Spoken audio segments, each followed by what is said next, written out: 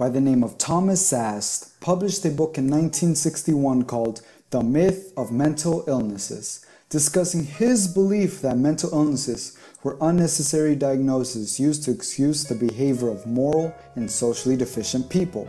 Some people still have this view of mental illnesses, but the majority of the public have gotten to understand over the years what a mental illness is really about.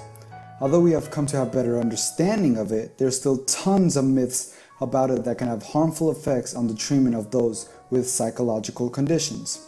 So today, we'll be talking about 5 harmful myths about mental illnesses. First, people with mental disorders are likely to be violent. The Sun, a newspaper in the United Kingdom, released an article saying that over 1,200 had been killed by people with mental illnesses in the past 10 years in England. The statistics were true, but what they failed to inform was that 97% of the counted deaths were from suicides. In actuality, criminal behavior in people with mental illnesses is very small, and mentally ill people are the ones who are more likely to experience domestic violence and sexual abuse. They're more likely to suffer an intense psychological reaction to being victimized. Second, people can pull themselves out of a mental illness if they really wanted to. A popular myth, especially with people with depression and anxiety, is just that the person is being oversensitive and could easily fix the problem. This is where the phrases, "they just want attention" or "they like feeling miserable" comes into play. Mental illnesses often have a genetic factor that influences the preposition and chemical imbalances that can't easily be conquered by sheer willpower. It's difficult to even take the first step by seeking help and working up the courage to even admit to yourself that there's a serious problem. Finding a therapist and having to go through a trial and error process that takes up a large amount of time is difficult as well. Some people even choose to fight it themselves. Dealing with a mental illness can be scary, emotionally draining, and exhausting. Having to pull yourself together and fighting through while taking any ounce of support you can get is quite difficult. Third, love and support are the absolute cures to mental illnesses.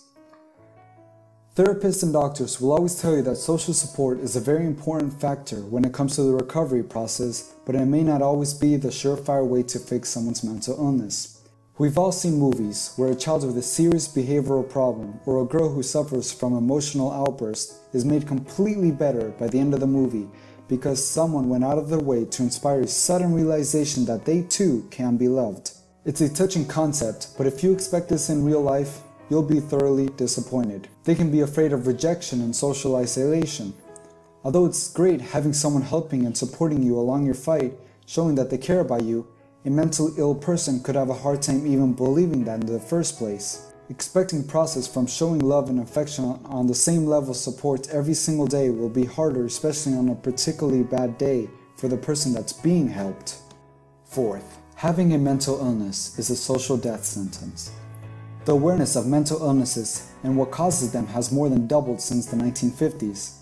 Mental illnesses have become highly aware and have become more acceptable, more so than physical illnesses in some cases. Some even see that having a mental illness is a sign of a greater understanding of what it means to be a human being.